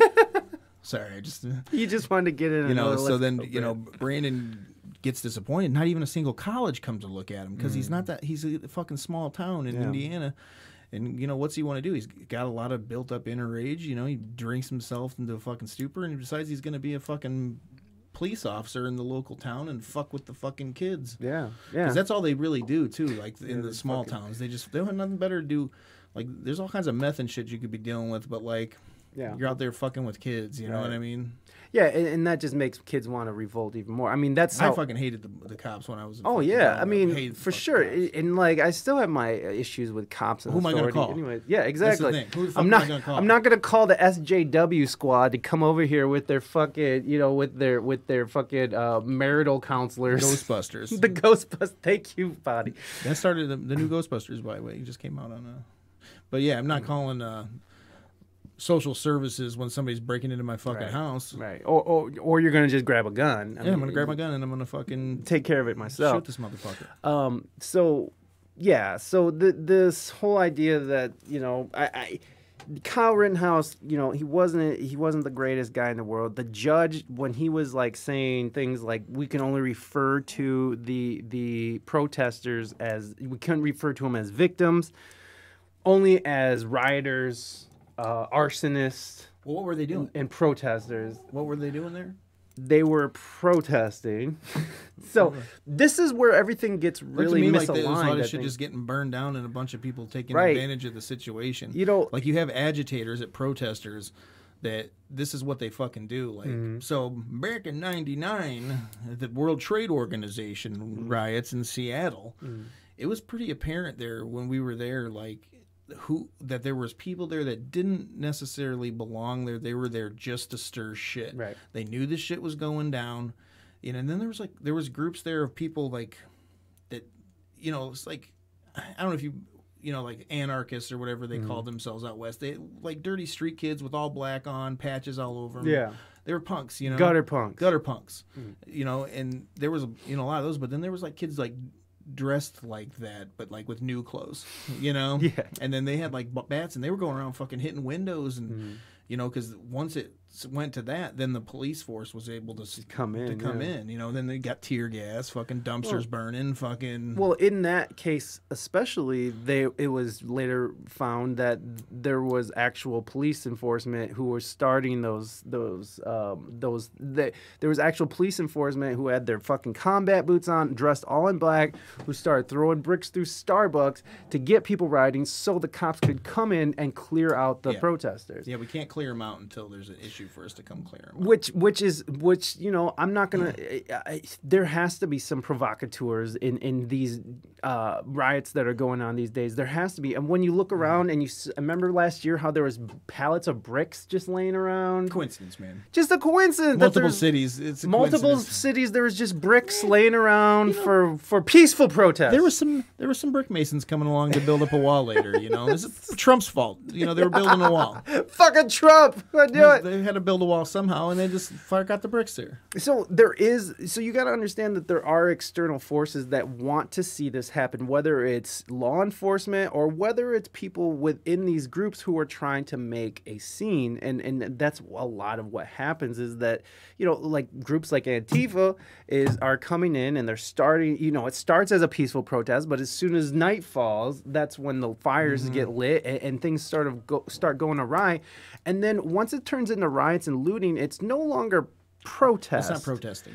But some people do call it protest, right? No, some that people is are right. But some people think that it's justified to get the point across. It's like that fire and poor people's houses and small businesses deserve to pay for their white supremacy. Which is absolute fucking for taking insanity. part. Remember the roof Koreans in the fucking Los Angeles riots? There was like the roof Koreans that like fucking armed up during the riots and were fucking they had to defend their storefronts. Damn, I didn't know. You don't remember you have to look that up sometime. You have to look up the roof Koreans. The roof Koreans. Oh yeah, for sure. When I went to the BLM protest, there were antagonists that were purposely putting big rocks and bricks near where people were walking for easy access. The protesters were peaceful. Yeah, and then what's interesting is that you see actual protesters talking shit to some of these Antifa people. Like, what are you doing? Why are you doing that? Yeah. We're here to protest, not break shit. It seemed like something similar went on in the Capitol. Yeah, they were literally shit. Opening up the gates. Well, I mean, there was like some struggle, but like the people that were, there were some known Antifa supporters. I say Antifa, but right, that's a blanket statement. But there was also fucking FBI informants involved, FBI agents involved. And I'm not going to, there's no proof of that's what happened in Kenosha, but like... See, here's the thing. When that guy with the bison fucking thing got in, he went and he took Nancy Pelosi's stage. The QAnon shaman? If she wanted to be the House, he was going for the House seat. Mm-hmm. She would have to battle him. That's what it was. He was going to battle Nancy Pelosi to be the House of Representatives. Like, all right, and now we duel, you and me, Nancy. It's like election by duel. Buffalo Man, the it's the QAnon shaman, the transcendental shaman. He's got a couple books that you can buy. Oh, I'm sure he does. Like, now he's in prison. I don't know. That guy's like he's going to prison for 3 years. Yeah, but when he gets out, he's going to be a cultural folk hero. Oh yeah, the right's going to lift him up. All the Q people are going to be like, he's our fucking god. Which fucking cute people. Have you read the Waukesha? Yeah. So I don't know. The last thing I heard about it last night, right after it happened on TikTok.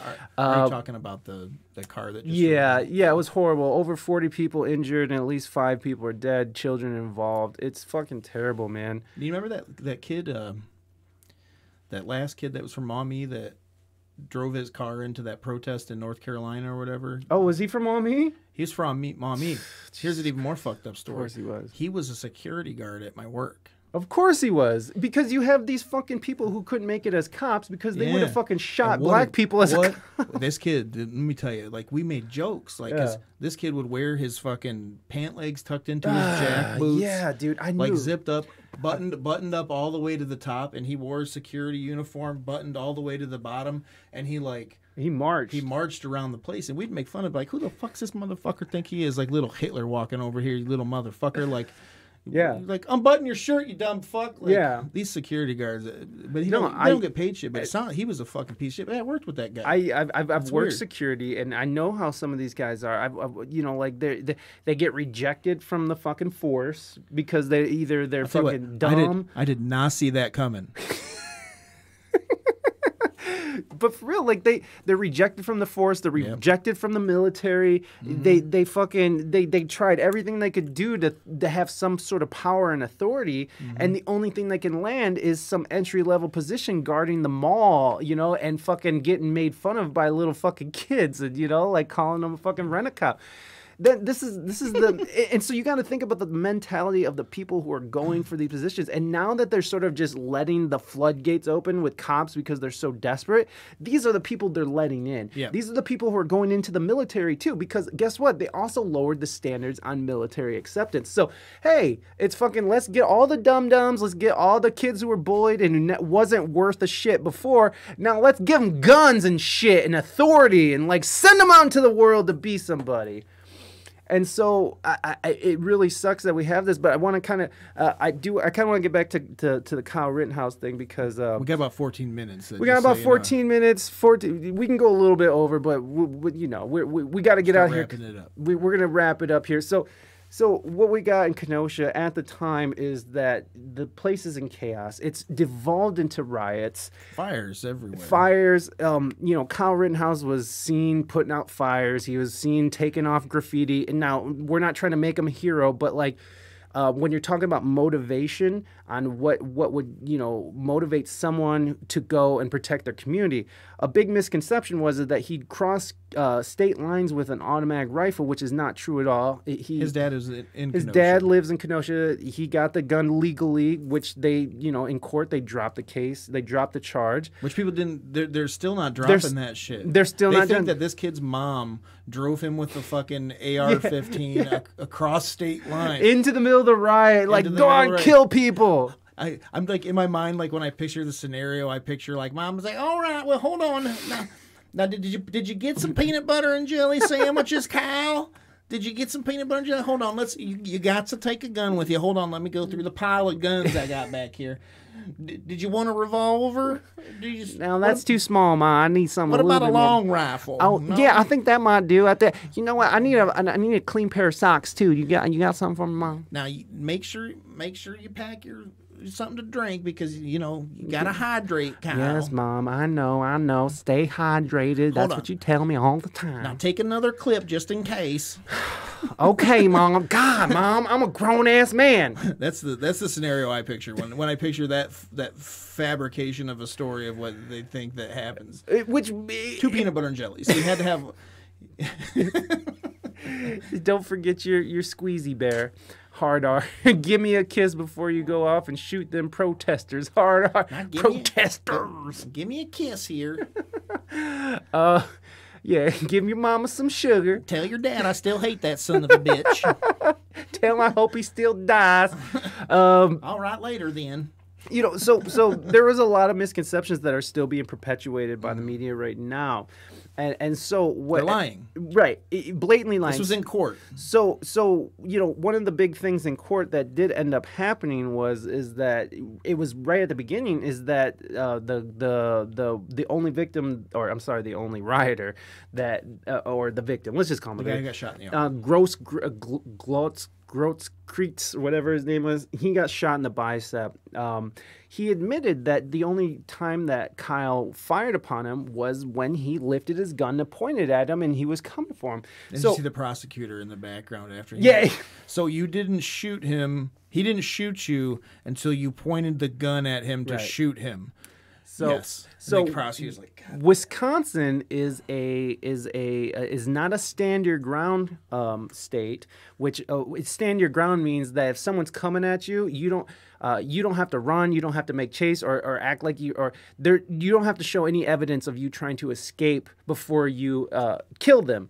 Like in Florida, you can just shoot a motherfucker who's in your house and be like, I'm done with this prick. He came in.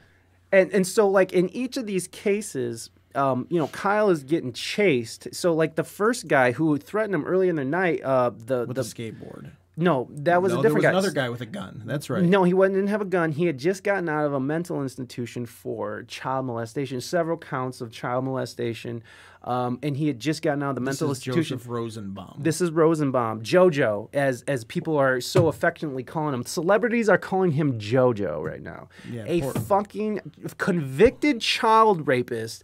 They are fucking backwards land. Not that he deserved to die, anybody. I don't think he deserved to die. I think that he should have probably stayed. Not that there's anything wrong with that. I think he probably should have stayed in the mental facility to get help. I think there was a failure on all levels. Like there was a failure with the authorities. I thought Joseph Rosenbaum had a gun. No, he didn't have a gun, but he was threatening, and he threw a plastic bag at him. And he was chasing him. And he was chasing him, and at the same time, somebody who did have a gun shot a gun off in the air, And so Kyle turned around and looked at him chasing him. He was grabbing for the rifle, and he thought, you know, he had no idea. He heard a gun. He turned around. Dude was grabbing his gun. He had threatened his life earlier all night. He was saying, I'm going to kill you. I'm going to kill you. At that gas station Right. or convenience store. Right. Earlier. I saw those. So he shot the motherfucker. And you know, for better or worse, I don't think anybody should die.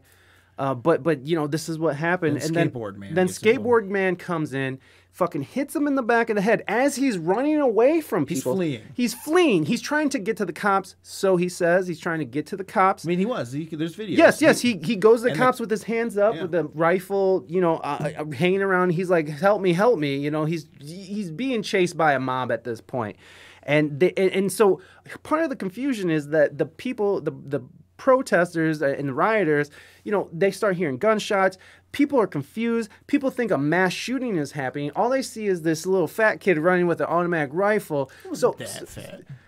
This little chubby kid. He's husky. He's this husky kid fucking hoofing it down the street, sweating it out. And fucking, you know, so there's confusion everywhere.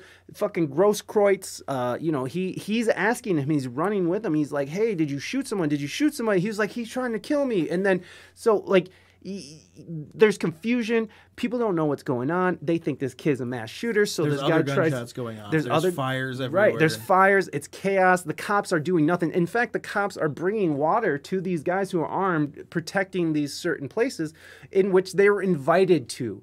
There was the car lot. They were invited to protect these places because there was 5 places and some of them had been burned in previous nights. So they didn't want their businesses burned. They didn't want their businesses burned, and they were friends of the community, so they came and they were trying to protect the place, which, by the way, I am all for a community standing up against fucking outside invaders because the cops decided to stop doing their job. The cops decided to stop doing their job. The cops were told to stand down and let the fucking city burn. I don't like violence, but I do understand, especially coming from the Midwest, the mentality is like, yo, we are here on our own. We have to protect ourselves. I mean, that's the mentality here. I mean, I understand why, you know, the governors could have knew this was going to happen. They could have contacted the president and asked for national. None of them asked for national. No, nobody wanted to because it was Donald Trump, and everybody was so against Trump. The mayors of the cities were, no, we're not going to ask for national. We're just going to let the city burn. And their idea was to sort of let people protest and let it sort of burn out of their system. So that was the idea. It was like, we're just going to let them go. And we're going to let them burn it out of their system and let them sort of, you know, get it out like children. Let them throw a temper tantrum and fucking which, you know, if that was my community, I mean, I'm not a man with a gun or in that sense. I would just hide away in my house and hope no one comes. But if someone come knocking on my door trying to fucking get in here and burn my shit down, I'm going to beat them to death. Okay? That's what's going to happen. If they're trying to get in my house and fuck with my family because they think... we're animals, man. Like, when it was not the end of the day, like, you know, as the head of my household, like, it's part of my job that if I have to fucking protect my family, I'm going to protect my family.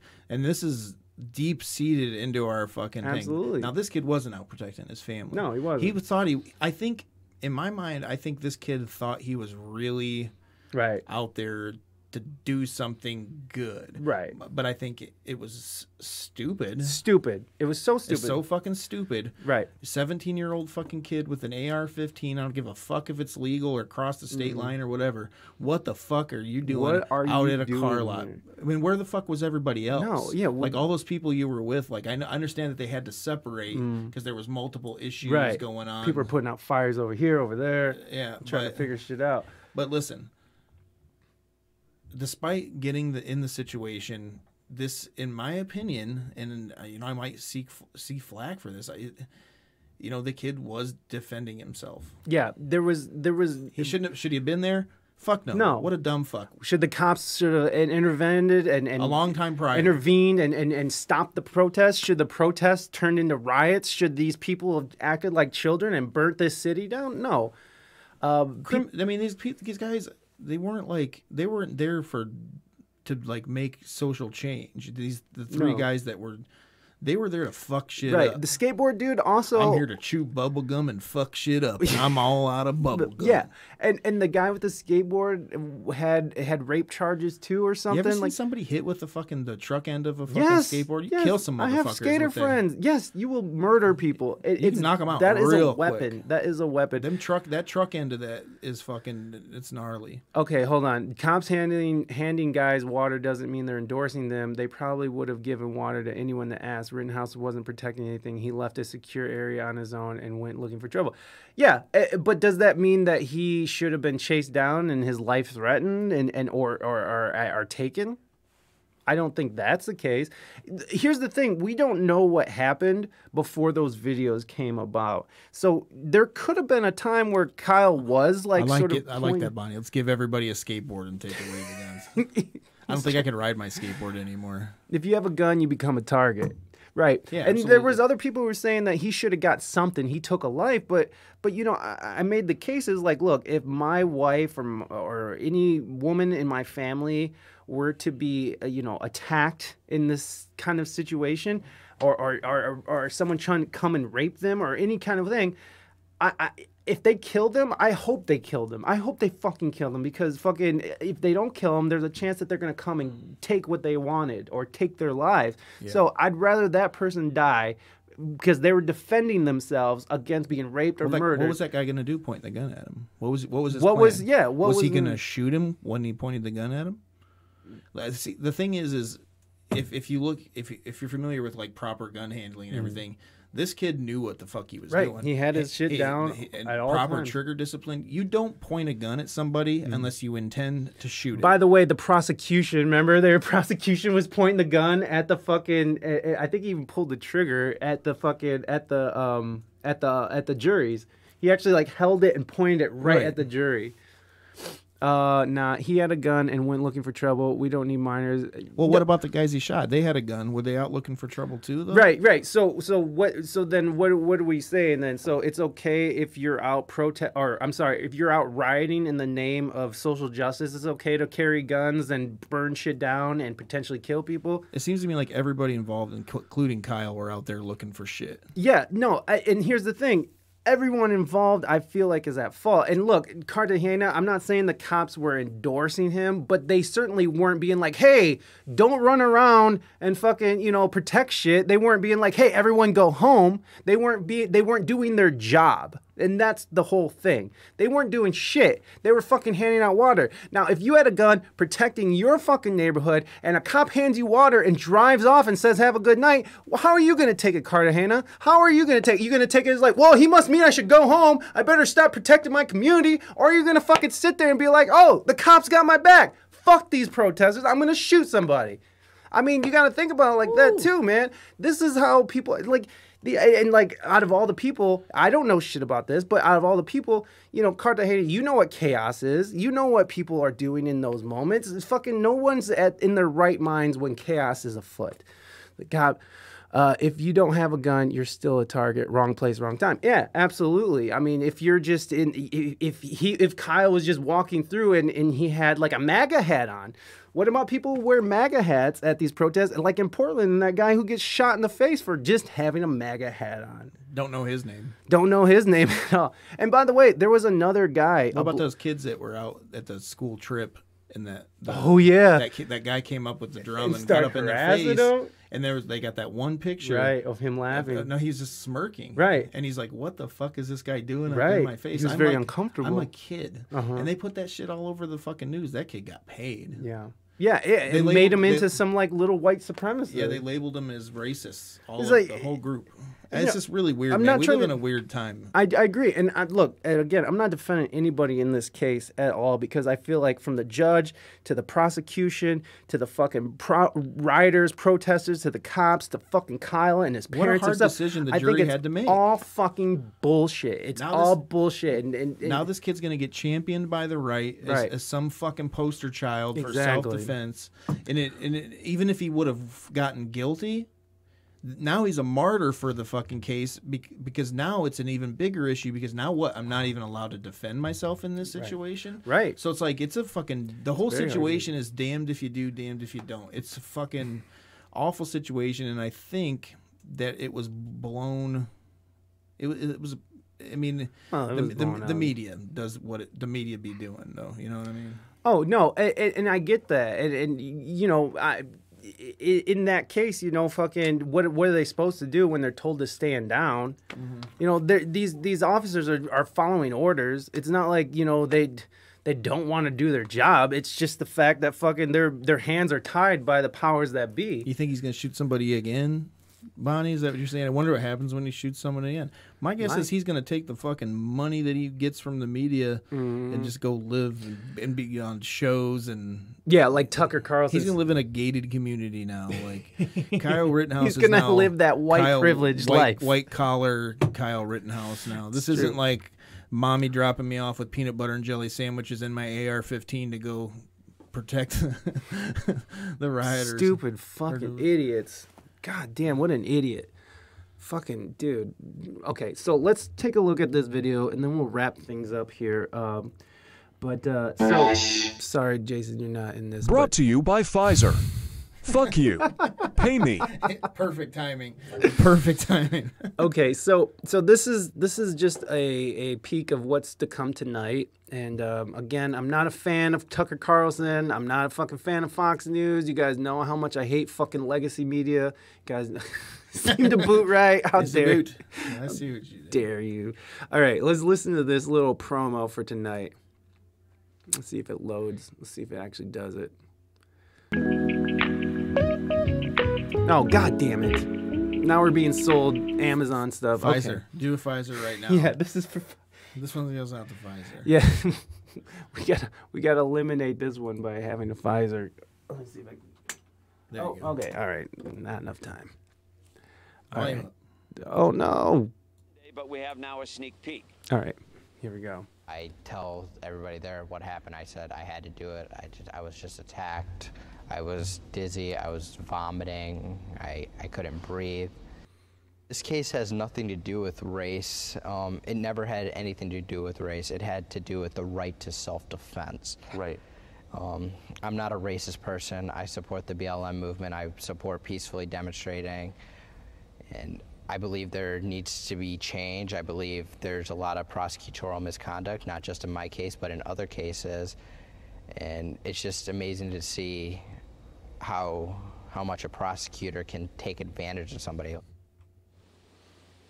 And so, you know, take it for what it's worth. Obviously, he's just some little kid who just got off, and he's looking for salvation and reacceptance, acceptance into society. So, take it for whatever you want. But he just said that he believes in BLM and that fucking he wants peaceful protest, and he thinks things need to change. So I don't know, is this a little racist monster who shot 3 white guys because he hates black people? Or is it some fucking dipshit who thought he was doing the right thing and just got caught up in some nonsense? I mean, I don't know.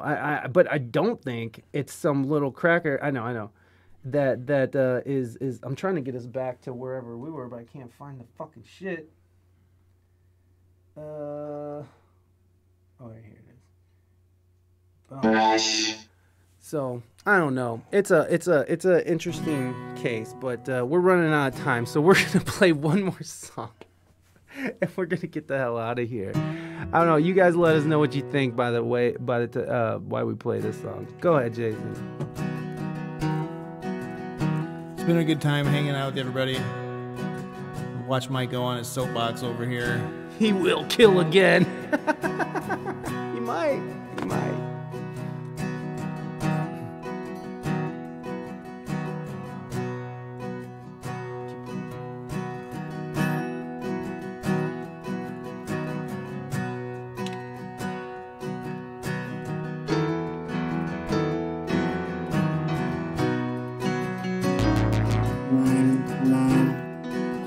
Greenwich, thank you so much. Oh, thank you, Mighty.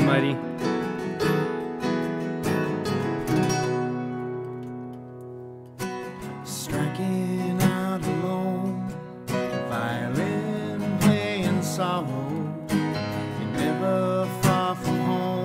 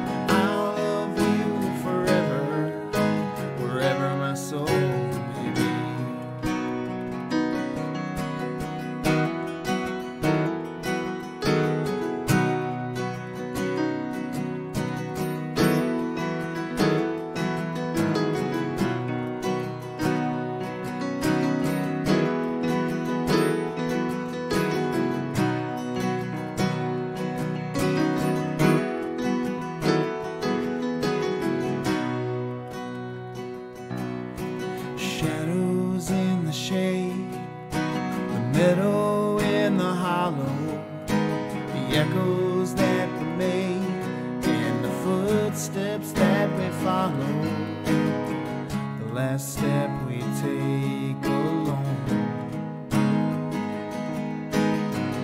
beyond the heart that is home. No more battles to be won.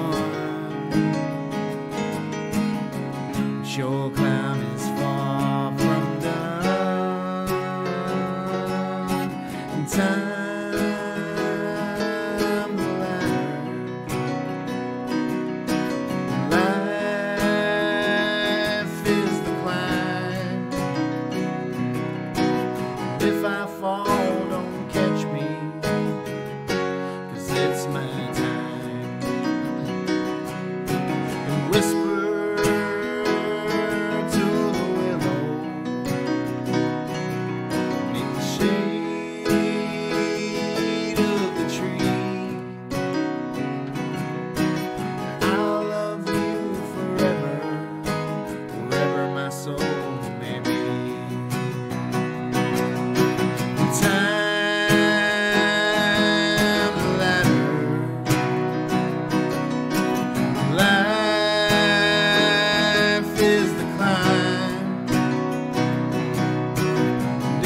fall, don't catch me, 'cause it's my time. Whisper to the willow, in the shade of the tree. I'll love you forever, wherever my soul may be.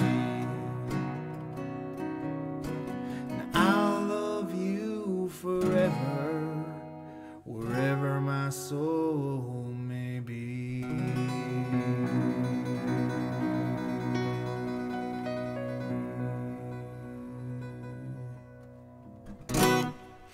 Hey, that was very nice.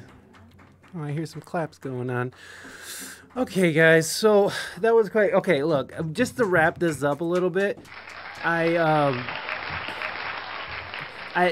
just because Reina said something about now he's gonna go kill again, maybe. But I'm gonna state this: if any one of my loved ones was being pursued, even if it was in the way that Kyle Rittenhouse was being pursued, if I'm being pursued like that, if Jason's being pursued like that, no, like if somebody's coming at me. I mean, I'm gonna protect myself with whatever means necessary I have to protect myself. And if it was my wife or if it was my nephew or my son, and somebody was coming after them with a gun, with a skateboard, with murder on their mind, and they kill them to protect themselves, I'm going to be like, that sucks for you because you have to deal with a murder on your hand, but you're alive. And I'm so happy. You're right, though. Stay home and stay the fuck out Exactly. of trouble. That's what I'd be telling my friends. I mean, I told my friends. My friend, I remember fucking back when the protests were going on in Toledo here. He's like, I'm about to go down there. I was like, dude, do not fucking go down there. No.